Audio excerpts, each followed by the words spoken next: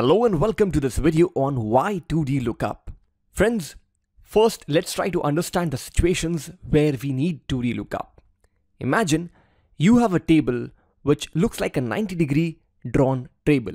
You have two variables, one on the horizontal header, one on the first column, and you have to dig out some value which is inside the table. One close example could be a situation like this. You have the location names such as Amsterdam, London, New York on the horizontal header, and in the first column you have the product names.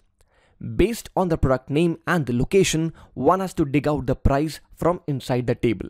So if you want to save yourself from the complex nested if statements, then you should think of Vlookup with match, that is 2D lookup. So unless you want to write a formula with those number of parentheses closed, I suggest we get back to Vlookup with match. So before I show you a live example in Excel, let me give you the brief strategy of how the chemistry between Vlookup and match works. Match is going to help you find the position number at the point where the column index number of Vlookup is mentioned. When they both join hands together, the chemistry goes like this.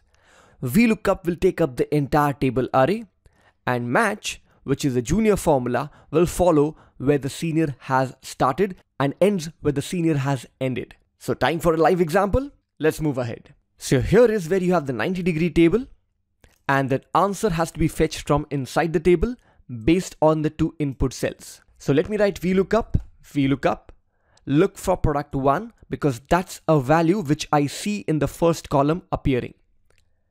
I press comma, I choose the entire table array, and this is the senior formula area, which means the entire table area taken. As usual, I press F4 comma to move. Now on a common average day, you would have looked at the second yellow cell and counted the column index number 1, 2, 3 and given 3, right? Well, this is a static data. If the second yellow cell is changed from London to New York, you'll have to recalculate and give 4 instead of 3. Well, I would want to automate this through match. I'll come back to match once I finish the entire structure of Vlookup.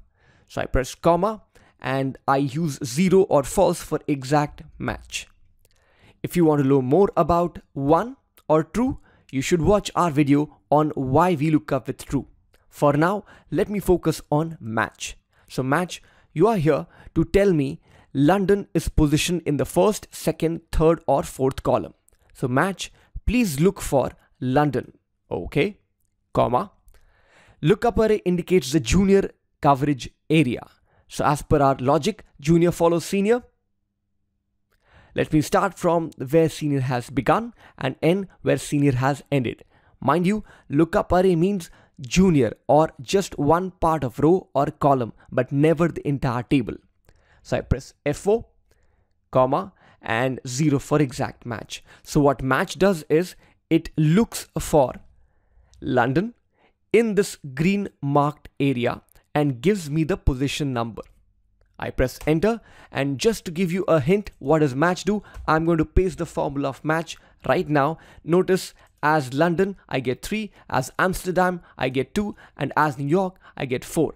And which is why you see answers changing as the inputs are changing.